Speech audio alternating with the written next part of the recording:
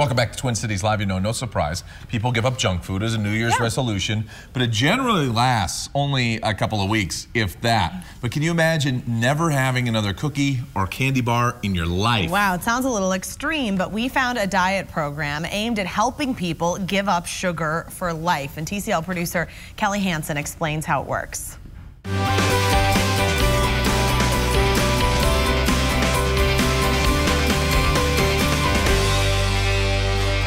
4 months ago, Rick Francis was an addict. It wasn't drugs or alcohol. For me, was the inability to stop eating something once I started. It was food, anything and everything sweet. Donuts, candy bars, hard candies, orange slices, bubble gum. I didn't recognize that obsession and the depth of that obsession until really I came here.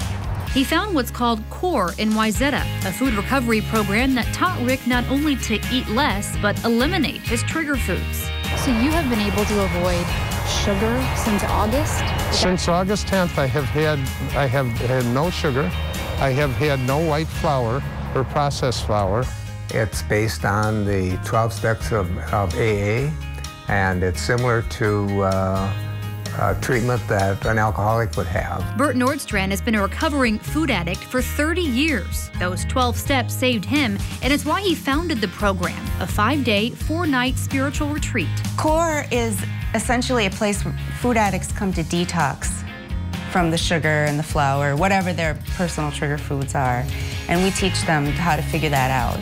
Michelle Goldberger, COR's program director, says like any food addict, she failed at every diet. I had done diets my whole life just to lose 30 pounds. So I would lose 30 pounds, I would stop the diet, and then I would gain 30 pounds again. Finally, she beat her addiction to food 6.5 years ago and is now 60 pounds lighter. It was just taken away to have chocolate or ice cream or cookies or cake. It doesn't call to me. It could just as well be cardboard. Rick was one of the first graduates of the program and since August has lost over 30 pounds. My ability to concentrate and focus, even like this with you now, to stay entirely focused into this conversation, I wasn't capable of doing that when I was eating those kinds of foods. And his wife reports, well, he's much happier. She didn't say I'm not irritable. She said I'm much less irritable, so that's a good thing, right? I'm a person with a lot of empathy, and this place literally saved my life.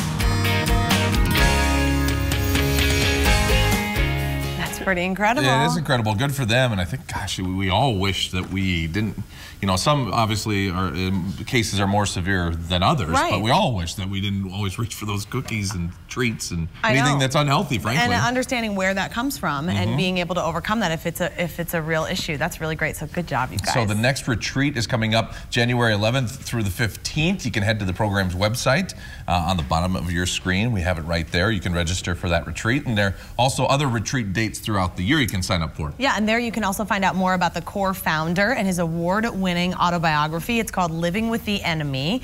And we want to, of course, thank the COR Recovery Program for sponsoring the show and for helping people out. Really cool.